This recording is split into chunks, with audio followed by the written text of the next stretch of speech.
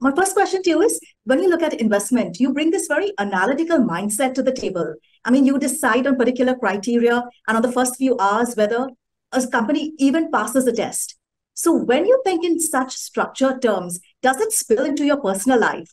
Do you introspect about relationships, how you relate to people? Do you overanalyze situations or conversations?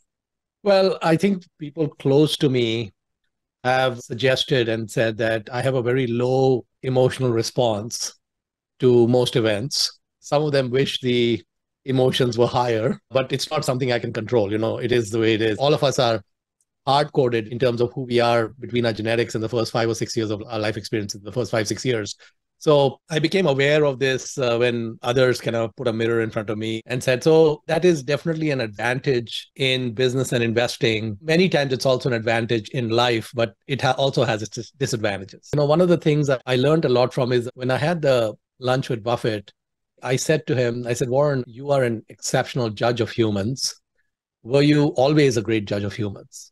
And he said to me that you're actually mistaken, Monish. I'm actually not that great at judging humans. He said, if you put me in a cocktail party with 100 people and you gave me about 5 minutes to meet each person individually, and he said that I would probably be able to tell you that there were 4 people out of those 100 that were exceptional, wonderful people. And there were probably 4 people who were probably turnoffs, probably the arrogance, ego, and so on coming in. And the other 92, I probably wouldn't be able to form an opinion about. Then he went one step further. He said that what you ought to do is bring those 4 people who you were impressed with into your inner circle. And the other 96, just take them out. So basically, in effect, he was being a very harsh grader. He was grading the people that he couldn't tell the same way that he was grading the people who turned him off. And that is a very powerful mental model to use in life. It is a very unfair model to use because to a person who is in that 92, who may be a really good person, go on to exclude, it's not fair to that person. But what happens is that by being a harsh grader, so if you take the perspective that there are an infinite number of humans on planet Earth, and if there are infinite number of humans on planet Earth, it means there's also infinite number or near infinite number of good people on planet Earth. We don't pay a penalty for excluding a good person from our circle.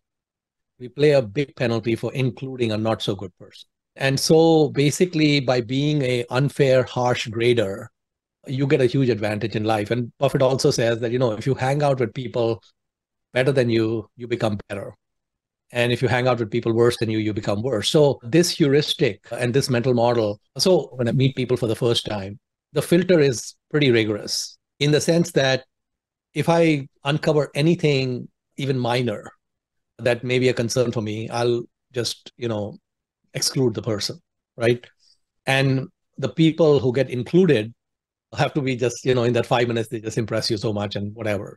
When I moved to Austin about close to 2 years back, I get a lot of requests from people who want to meet for lunch or coffee or whatever. And usually a lot of them get discarded just from the way, what I know from the request.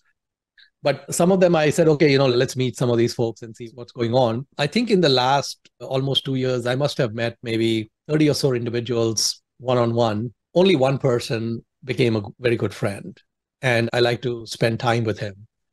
And the other 29 mostly went by the wayside. There might be 1 or 2 others who might be okay to hang out with. And it's not that they are bad people or anything. It's just that I was using Buffett's filter, where even if I couldn't tell, I moved with the decision to move on. It's a difficult mental model for most people because people want to be fair, but I think the fairness will get in the way of being the best version of yourself. So what is the trait where you see in someone, whether it's someone you meet just like this or a promoter of a company, and you say, okay, I got to keep my distance? Well, I would say ego becomes one part of it. Usually you can tell if someone is low ego or high ego. How do they treat people 3, 4 levels below them at the bottom of the totem pole? What are their friends like? What are their likes and dislikes and how they kind of make decisions or different things that they choose to spend time on. So there's a lot of tells, and some of those things might be fine for the person. They may be good. They just may not be a fit for someone like me. And like I said, like Buffett said, many times we can't tell because people put up fronts, right? So it's not always possible in a short meeting to get past those fronts. But to the extent that you can, it can be really helpful.